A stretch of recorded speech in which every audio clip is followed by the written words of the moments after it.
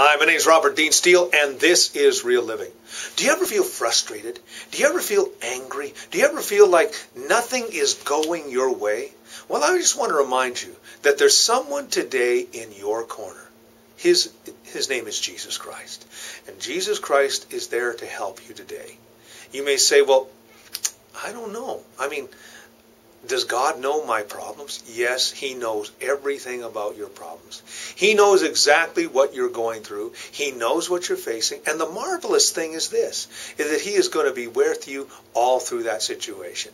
Matthew 28:20 says, "Lo, I am with you always, even to the end of the age." That simply means that God is with you, that you're not alone. Many people today feel isolated. Many people have even isolated themselves from others because when you take an opportunity to have friends, there's always a possibility that you could be hurt. I even said myself when I was younger, I'm never going to reach out to friends again. That was a foolish statement.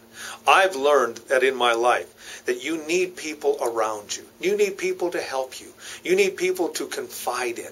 You need to have people to stand beside you. The Bible says that the threefold cord is not easily broken.